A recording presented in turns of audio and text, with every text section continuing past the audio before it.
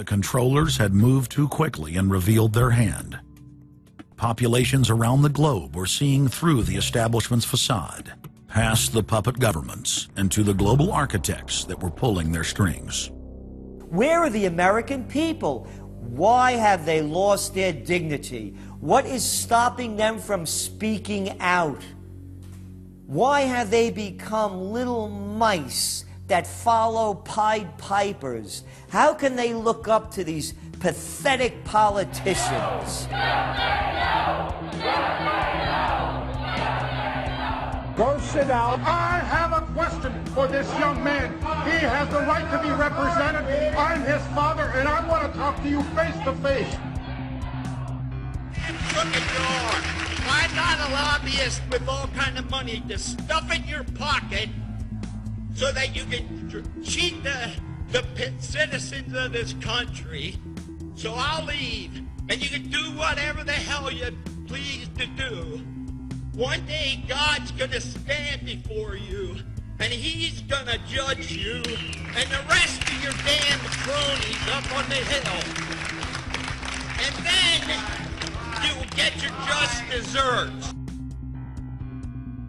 As the public begins to awaken to the fact that Barack Obama has cold-bloodedly betrayed the pledges he made to the American people, the establishment media and Democratic leaders have invoked the tactic of divide and conquer. I think they're astroturf. You be the judge of carrying swastikas and symbols like that to a town meeting on health care. An overwhelming portion of the intensely demonstrated animosity toward President Barack Obama is based on the fact that he is a black man. Desperate to ram their agenda through, they have played the race and class cards. You start to wonder whether, in fact, the word socialist is becoming a code word, whether or not socialist is becoming the new N-word. When I heard people going after the First Lady and the number of staff people they have, it sounds racist to me. It is essential that the establishment play the population off against each other, along the lines of Republican, Democrat, liberal, conservative, black and white.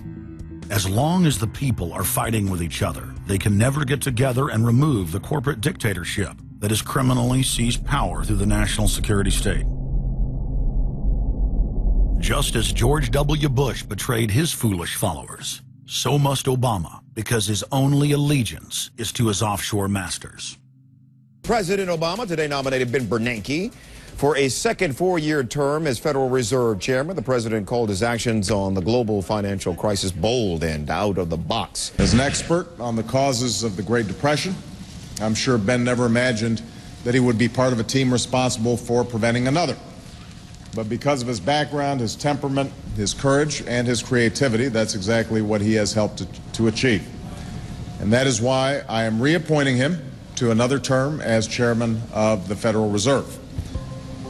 So Obama has made it quite clear by his actions, never mind his words, his actions, as to who owns him, who he works for, and who he serves. And it's not the American people.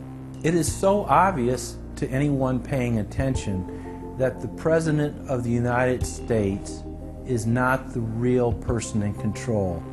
Whether it is Gerald Ford or Jimmy Carter or Ronald Reagan or Clinton or Bush, Obama is no different, and to think that he is an independent figure is just crazy.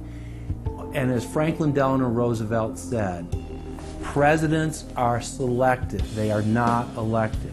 Obama pledged that he would end NAFTA and GATT, and has since fought to expand both of them. Obama promised that he would have the most transparent administration ever, and he is already more secretive than Bush and Cheney ever were, even making it a secret who visits the White House. I can make a firm pledge. If your family earns less than $250,000 a year, If you make less than $250,000 a year, if you are a family making less than $250,000 a year, you will not see your taxes increased a single dime. You will not see your taxes go up. you will not see your taxes increase one single dime. Not your capital gains tax, not your payroll tax, not your income tax, no tax. Not your income tax, not your payroll tax, not your capital gains taxes, not any of your taxes. Not your payroll tax, not your capital gains tax, not your income tax, no tax. Your taxes will not go up, because the last thing you need is higher taxes when we're in a recession like this, and you won't get one under an Obama administration.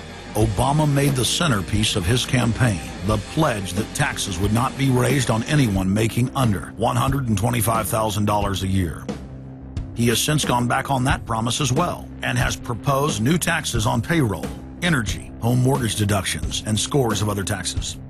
He made a pledge. He said, I'm not going to raise taxes on anyone making under $250,000. Is that pledge still active? We are going to let the process work its way through it. So it's not. So it's not. So it's not. We're going to let the process work its way through it. All right?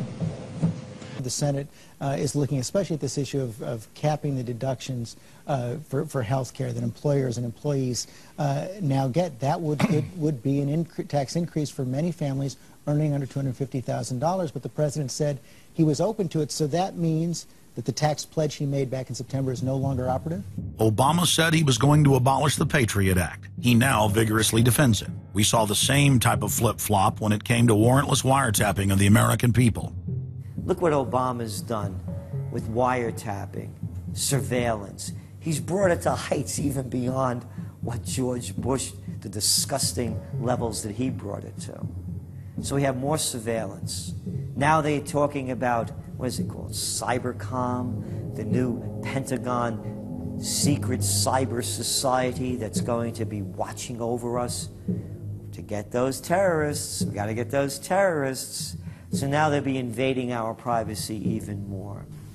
So, I mean, it really almost makes you ask the question, would it have been better if we never invented the internet and had to use paper and pencil or whatever? Now Obama is setting up the Cybersecurity Command, which the government admits completely ends the Fourth Amendment and allows President Obama to shut off the internet in the United States whenever he wishes. Indeed, in today's world, acts of terror could come not only from a few extremists in suicide vests, but from a few keystrokes on the computer, a weapon of mass disruption. As part of the new single national security staff announced this week, I'm creating a new office here at the White House that will be led by the cybersecurity coordinator. This new control grid is administered by the Pentagon.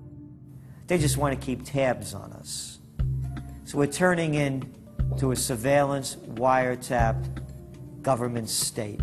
The government is taking more and more control over our lives. I can stand here today as President of the United States and say without exception or equivocation that we do not torture. Obama made a show of investigating torture, but has ignored the Army's own detailed investigative reports, which name the torturers that the White House memos document were following the directives of Bush and Cheney, the men who are most guilty for issuing the infamous orders. Some low-level soldiers have been prosecuted for their role at Abu Ghraib, but no senior officer has been held accountable in any of these cases to date. Heidi? I know that these debates lead directly, in some cases, to a call for fuller accounting, perhaps through an independent commission. Now, I've opposed the creation of such a commission. Next, Obama expanded Bush's doctrine of indefinite detention of foreigners without trial to holding citizens without evidence indefinitely, without ever even committing a crime. President Obama today proposed something new, something called prolonged detention. Pre-crime is where people are arrested and incarcerated to prevent crimes that they have not yet committed. Barack H. Obama, who ran as an anti-war candidate, has continued the war in Iraq, massively expanded the war in Afghanistan, and unleashed a new conflict in Pakistan. Now Obama is promoting the biggest defense budget in history, dwarfing George Bush's war machine. What George Bush has been trying to do as part of his effort to accumulate more power in the presidency is he's been saying, well, I can basically change what Congress passed by attaching a letter saying, I don't agree with this part or I don't agree with that part. I'm going to choose to interpret it this way or that way. That's not part of his power. But this is part of the whole theory of George Bush, that he can make laws as he's going along. I disagree with that. I taught the Constitution for 10 years. I believe in the Constitution, and I will obey the Constitution of the United States. We're not going to use signing statements as a way of doing an end run around Congress. All right? Obama guaranteed that once president, he would stop the unconstitutional practice of issuing signing statements, through which the executive branch illegally usurps the legislative power of Congress. Congressman Kucinich, when he introduced his 60 articles of impeachment against Bush Jr., I think one was the signing statements. The form of the resolution is as follows. A resolution, articles of impeachment of George Bush, President of the United States.